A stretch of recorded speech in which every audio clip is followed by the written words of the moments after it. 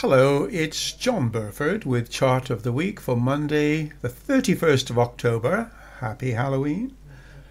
And I'm covering today one of the largest and greatest possibly computer chip manufacturers in the USA, Intel. In fact, it's the granddaddy of them all, I believe. I believe with the plunge off of the April high, $68, to last week's low at $25, is probably at or very near the end of the decline. This is a very steep decline. Obviously, there are many shorts in the market here. But note that this zone here, which I've marked with this shaded pink area, if you notice, most of the trading, except for that credit crunch plunge down below it, most of the trading occurred within this zone here, that what we call a congestion zone. Quickly came back up here, and it broke out of it, tried to get back in, and of course, with the great bull market in Nasdaq, this is a member of Nasdaq, by the way, took part in a pretty rigorous bull run, but it's very choppy, extremely choppy, really difficult to trade in the short to medium term, and I avoided doing so. But as you see here, it's come right back down into this zone of support. This is potential support here. So I would say that the odds are getting much better that we are at or very near a major low, and I believe we could expect at least a rally up to this level here around the $35 region. That may be it, I don't know, but I think the odds are for a rally up to here. Now, a lot of the bearishness, of course, has been induced by the supply chain problems, where it has resulted in the ludicrous situation where used cars are more expensive than new ones. Imagine that. It's the topsy-turvy world we live in at the moment, and it will get even more so, I believe. But that's the situation.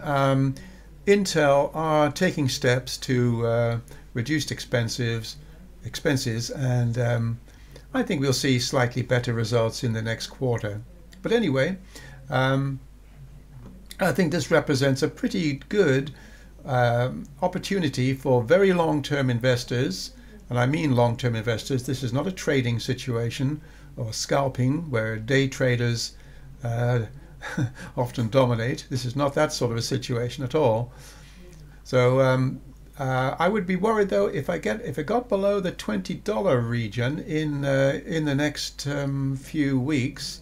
That would be my line in the sand, the $20 region here. So let's take a look at the Nasdaq market. That has been the leader of the bear market. This was the all-time high back in November of last year, and as you see, it's made a pretty decent collection of 5 waves down, 3 waves up.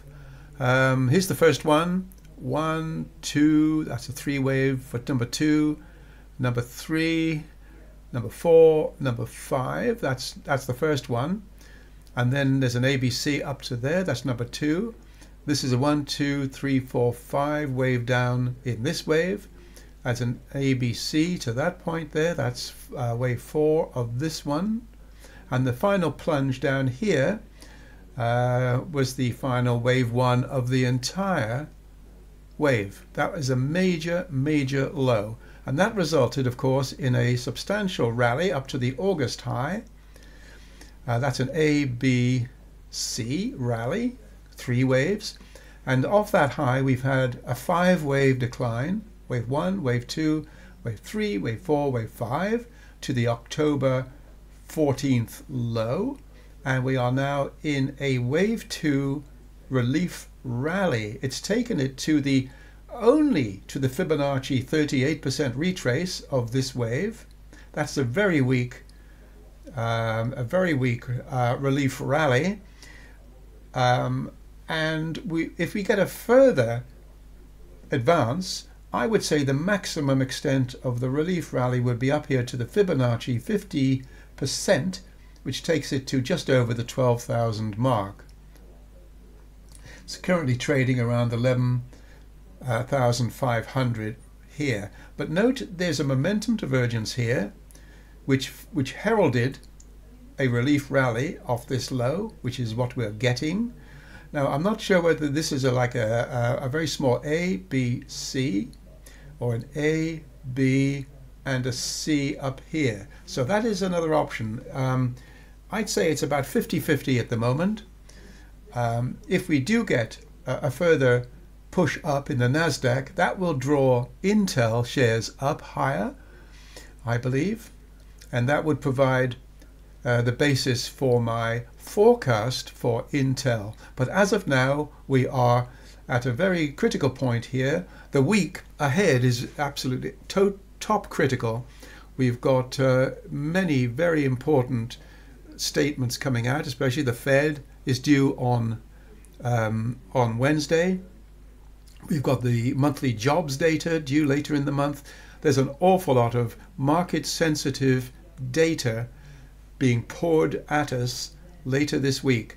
I would expect shares to be quite volatile for this week. So I do remain with my forecast for Intel, and we must watch for a break of this level in the Nasdaq, which would herald a possible rise up to here. That would be an excellent area for it to stop.